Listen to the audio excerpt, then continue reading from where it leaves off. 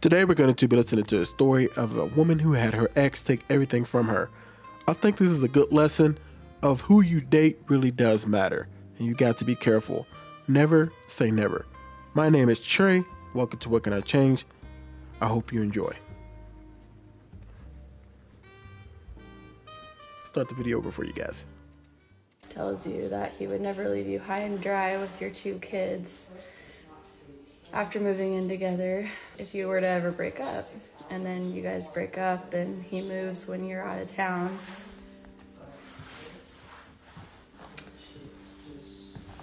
Took all the cleaning supplies that I had. Took a lot of dishes that weren't his. Stole my cameras from my house, my Alexa. No furniture left.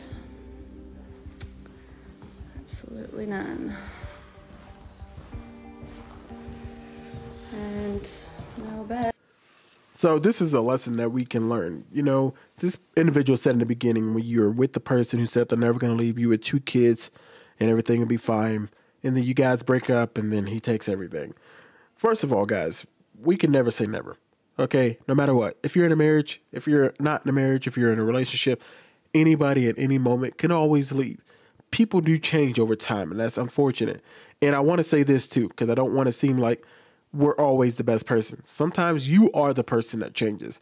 Sometimes you can do the evil deeds. So don't think that you are infallible. It's a constant concept of always checking in on yourself, always constantly talking, always communicating. So they break up and this individual takes everything from them. So I just want you guys to know that this concept that we always see about love, this concept we always see about, oh, it's just going to last forever, it's going to be amazing. No, there is a good chance that it may not work out, okay? Especially when you get in a relationship with kids. Not everybody loves that. Not everybody can deal with that. Not everybody can handle that. And there are some people in this world, when you get with them, if you don't look at the red flags, and I know that word gets overused, I understand that. But if you want to say signs, look at this, look at that, I'm just saying, you really need to look into a person before you get with them. But unfortunately, sometimes it doesn't matter. Sometimes they will still do you dirty. Got that and took care of that, but it's kind of what we have so far. We're just kind of finding things as we go. So I have a tentative list of stuff that's missing that's definitely mine. Keys to my shed, Swiffer jet, pads, a lot of little things that kind of compound to be a lot. Taking the batteries out of the remote and then taking all the batteries, taking the remote to the TV, garbage cans. The next day, Kaylin posted an update on the situation. It's been an exhausting couple days, but we've done a lot in the last few days. We got cameras up, so it's near Fortress, which is easy on the mind. And she gives us a look at where the house is up to now. House has been completely rekeyed, which is great.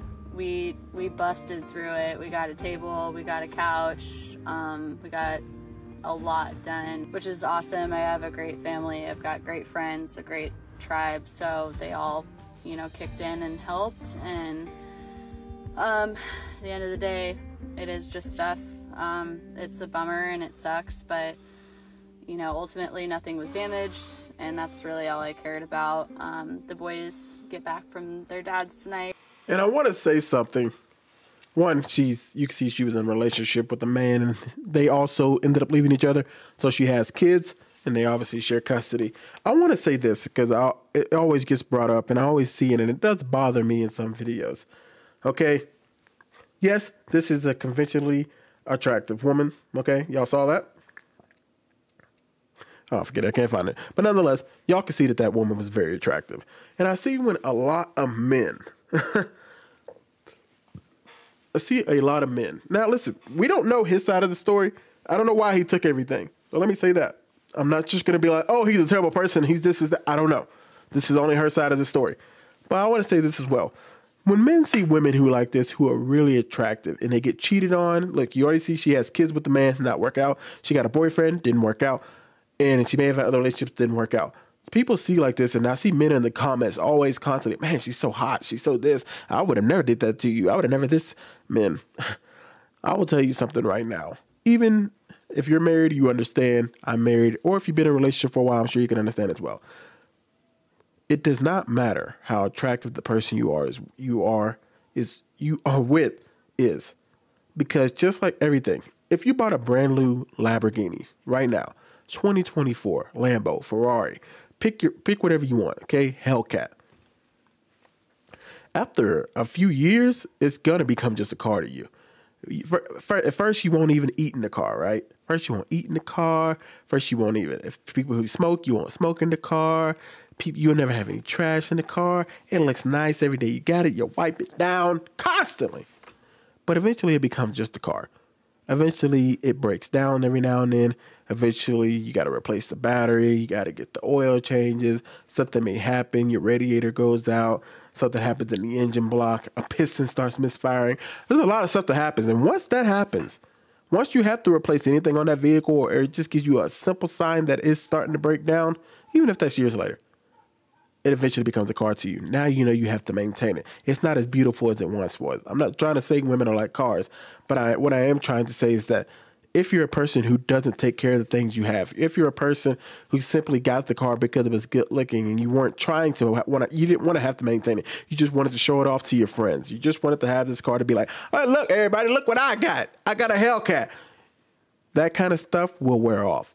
And eventually, when you get bored of it, you'll want something. You'll get a better car. You'll get a Lambo, or you'll get whatever car you see fancy on TikTok or YouTube. Whatever car you're like, oh yeah, that will get my people to go. Oh damn, right?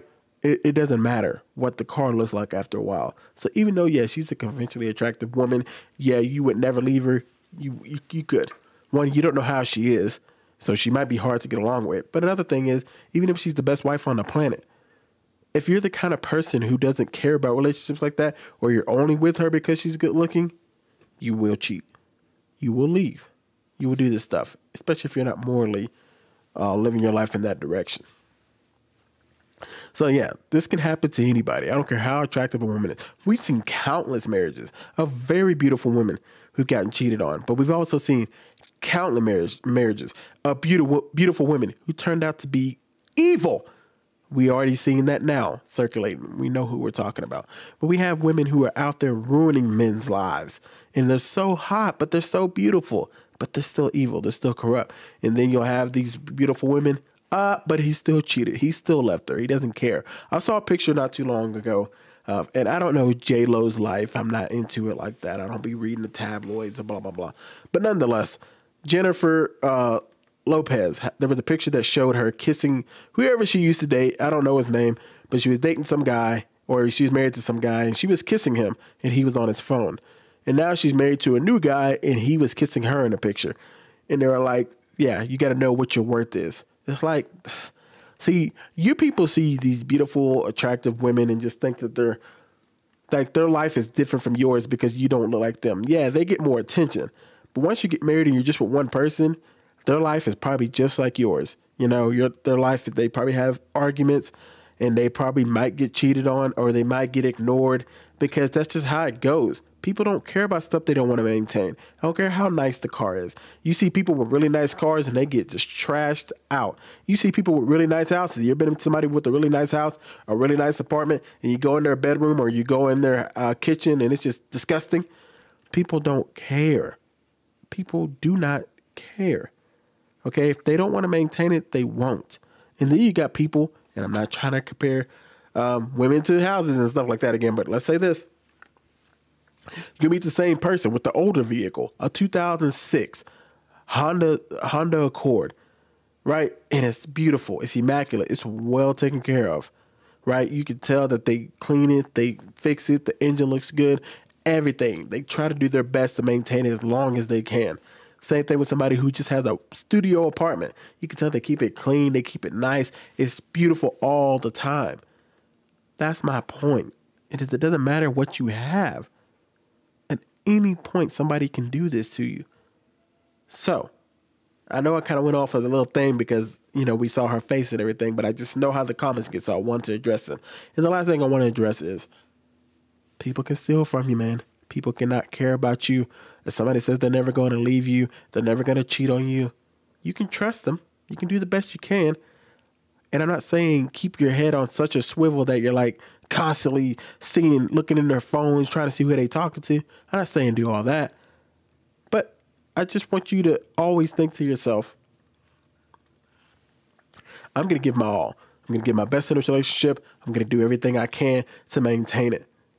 But at the same time, don't ever think somebody's infallible, including your fucking self. I have to make that so important because I've been a man who thought, oh, I'd never do that to somebody. I can never do these things. And I find myself doing this thing. I'll give a quick story. When I was a young man, probably 21, I was living with somebody. And I remember their lights getting cut off while I was living with them. I was paying rent and their lights got cut off because they didn't pay their electricity bill for 3 months. I remember telling myself, oh, I can never do that shit. This person's lazy. They're scum. I was mean. I was a mean guy. I was like, they're scum. They're bums. They're ghetto. They're trash. And I was sitting here thinking, man, they got their lights cut off. Who the fuck could ever have that happen? Happened to me 2 years later. I got my lights cut off because I didn't pay my bill for 3 months. Because the story behind it, I was just trying to impress some girl, so I was spending all my money on her. It was stupid. But nonetheless, I got my lights cut off. The same thing I said would never happen to me happened to them. And one more time, I remember somebody asking me for gas money, and they ran out of gas, right? And I was thinking to myself, like, how can you run out of gas? Huh? How could you run out of gas? You broke bum. Not even a week later, I ran out of gas. Not once, but 3 times I ran out of gas. And so it just goes to show you, man, you can never judge somebody. Always try to keep your own integrity. Don't let yourself fall into these dark paths. Don't let yourself fall into the mindset that you're better than somebody, because it could be you too. So even though she got all her stuff stolen, you say, I can never do that to somebody, watch your mouth. What you need to say to yourself is, I pray to God I never do that to somebody. Let me keep doing the things that would never lead me to that. Because anybody at any moment can fall. We see it every day. Let me know what you think. I'm out. Goodbye.